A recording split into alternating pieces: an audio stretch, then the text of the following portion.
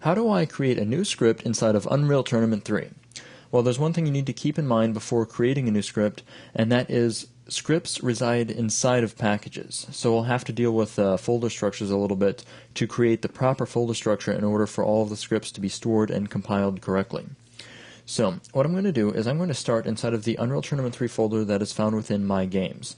So to follow along, you'll need to go to the Documents and Settings folder for your current user. Make sure you're up under My Games under the Unreal Tournament 3 folder. Inside of this folder, you'll see that we have 3 other folders, one of which is UT Game. So we'll jump into the UT Game folder, and inside of here, we're looking for a folder called SRC.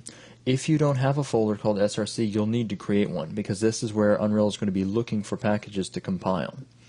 So we're going to jump inside of this SRC folder, and you'll notice that inside of here everything's blank. That's because we have not yet created any packages to be compiled. In order to create a package or indicate that there is a package here for compilation, we need to create a subfolder.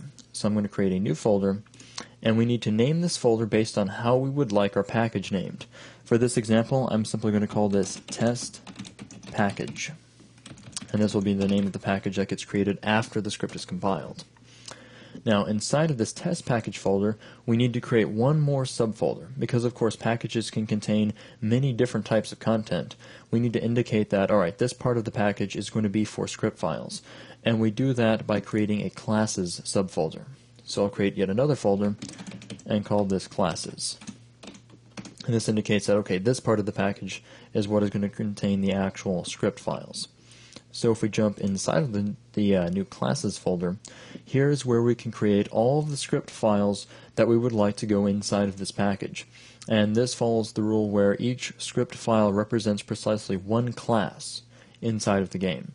And as a matter of fact, there's a naming structure you need to follow where you have the file name represents the class name followed by the extension .uc. So what we're going to do is we'll create an actor called test actor for this example. So I'll make a new text file. We'll begin with a text document, but I'm going to name this test actor.uc. And this properly indicates that this is in fact a class that Unreal should compile. Now I'm actually going to jump inside of this file and add one line to create an actual class. What we're going to do with test actor is simply extend the base actor class. So just to give an example of a compilable class, I'll open up this UC file in a text editor, and we'll begin at the very first line by extending actor. So we can say that class test actor extends actor, and then put a semicolon for a terminator. Now this one line will indicate that this should be a new subclass of actor called test actor, and also note that our class name here matches the file name test actor. So I'll save this file, and we can exit out of the text editor. And now what I need to do is we need to indicate to Unreal Tournament that it should be looking at this folder specifically when it goes to compile things, meaning that if we were to leave things as they were with this folder structure and file created and tell the game to compile, it simply wouldn't find the folder because it has not yet been told to look for the test package folder. It's only going to look for ones that it's configured to compile. So in order to do that, in order to indicate to the Unreal Engine that we would like to have this package compiled whenever we run a compile operation, I'm going to jump up a few folders, back up to the UT Game folder found within Unreal Tournament 3. Inside of here we have a config folder, and that has several ini files in it. I'm going to open up the file uteditor.ini, and we're going to scroll all the way to the bottom. Very near the bottom of this file we should find a section called mod packages. It may be easier simply to search for this name, but just remember that the name of this section is mod packages.